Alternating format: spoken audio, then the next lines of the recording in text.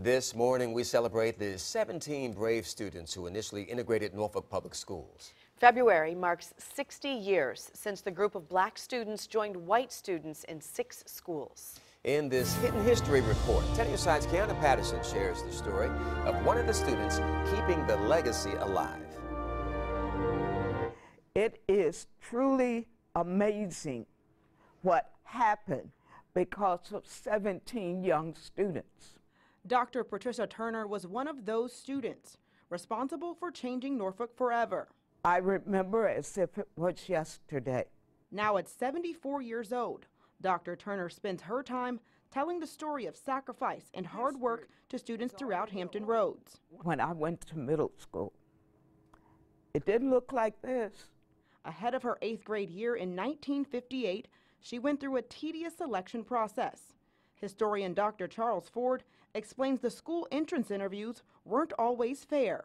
If you look at the notes from the officials that interviewed the students, the notes are just obviously blatantly racist. Later that same year, the governor J. Lindsay Almond shut down 6 white schools in Norfolk to keep African American students out as a part of the massive resistance movement.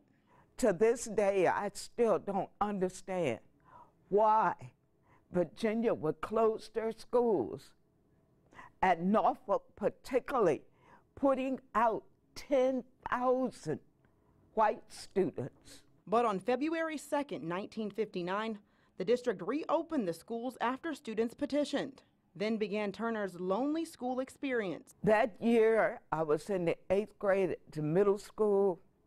I was knocked down the steps. I was spit in the face. My papers were taken from me and torn apart. But yet, I didn't miss any day.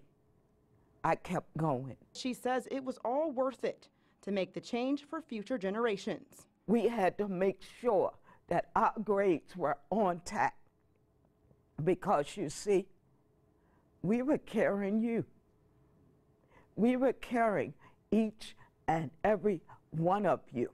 11 of the Norfolk 17 members are still alive, but Dr. Turner wants people to remember the group's legacy. We posted more of our exclusive interview on wavy.com. Kiana Patterson, 10 on your side.